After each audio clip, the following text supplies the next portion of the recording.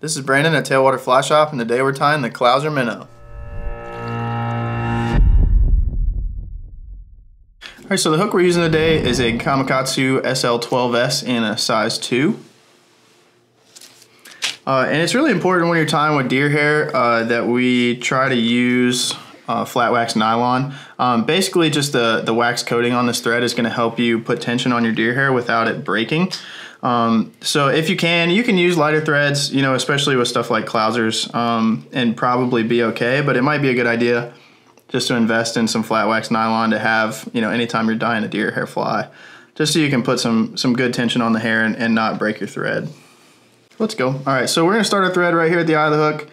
And we're I'm gonna give myself a little bit more room at the front because all of the materials on this fly are gonna go in front of the eyes. So instead of like the usual, you know, 10 or 12 wraps, I'm gonna go probably 12 to 15 here. But I just want plenty of room, you know, at the front of the hook from here to here where I can tie in that bucktail.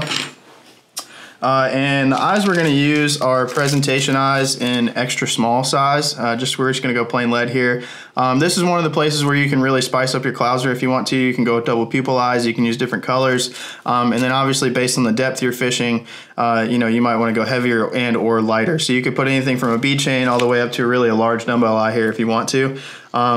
This one probably going to get used for some speckled trout, maybe some redfish stuff like on some, you know, anywhere from maybe 3 feet to some light sand bottom and 15 inches. So I'm going to go with that extra small eye. It's just kind of a good versatile weight there for me. We're going to get this trapped on here with some parachute wraps. And then on my really sparse flies, one thing I've gone to doing, once I get my parachute wraps in, you can see I can still wiggle this eye a little bit.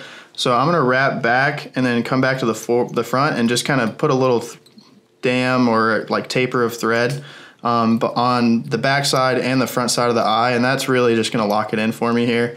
And then we're going to go back to the front of the hook to tie in our bucktail. So the next material here, this is a large bucktail in white or natural depending on who you buy it from.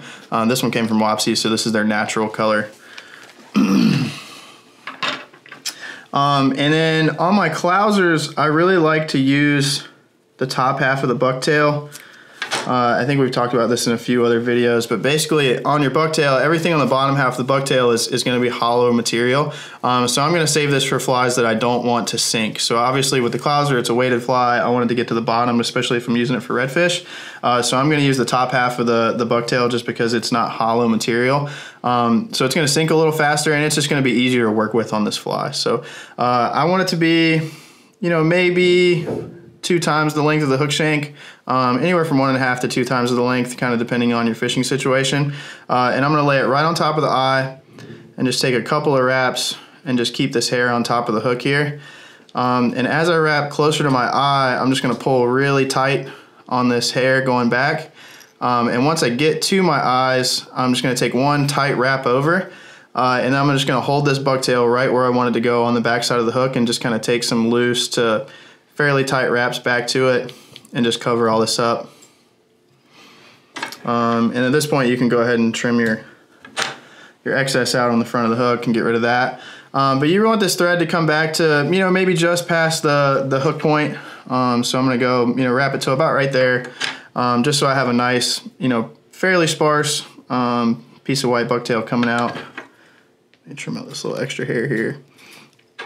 And then just to kind of avoid fouling purposes, you know, I think if you guys have watched a few of my videos now, I like tying my flash in as far back on the hook as I can just to give it a little bit less, you know, opportunity to foul or wrap around the hook shank. So the flash we're going to use in our Clouser is just real simple krystal flash and pearl. And I'm actually just going to double this strand over because you see it's going to be way too long anyway. So I'm going to double this over to where I have 4 strands, and I'm going to make it just about the length of my bucktail here. And I'm going to tie it in on one side, kind of on like the top half of the hook shank, and then I'm just going to double over the other strands onto the other side. And I'm going to take this back basically all the way to where my bucktail is. Again, just like I said, to kind of keep it from fouling. So you can do the same thing as you did with the bucktail, just pull it in the direction you want it to sit, and then wrap it back to wherever you're gonna tie that off at. Again, right about the hook point. So, and then straighten this stuff up. And you can clean this, you know, clean this back half of the fly up a little bit. We're gonna cover it up with bucktail, so it doesn't have to be the prettiest thing in the world. And I'm gonna stop right in front of my eyes, and that's where we're gonna add our green bucktail. So this is a large northern bucktail from Hairline in Chartreuse. And again, another place where you can kind of spice up your Clouser if you want. You can go with like an olive, you can go with a tan, just depending on your situation and what colors you like. We're keeping it classic today, so we're gonna use some Chartreuse. And I'm gonna do basically about a 50-50 split here on this bucktail. So I'm gonna kind of keep this one pretty sparse. I think one of the classic mistakes that people make, especially with the Clouser being a simpler fly to tie and one that many people kind of start is how they learn how to tie flies, is they put way too much material on this hook. So we're gonna keep it, really, really sparse. I really only want about a 50-50 blend of bucktail.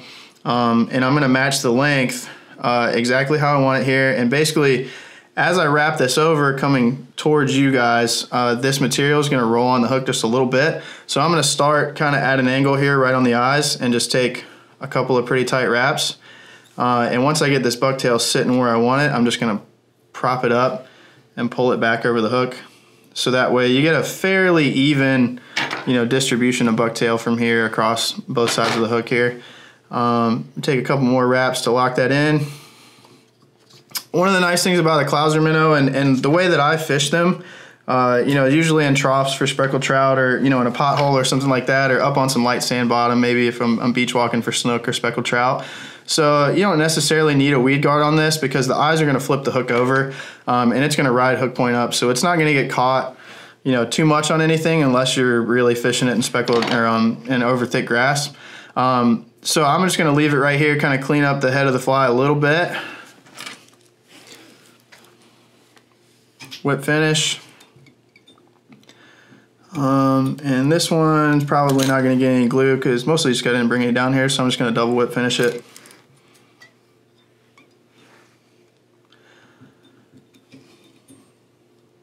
Make sure we pull that tight. And you are ready to go fish a Clouser minnow.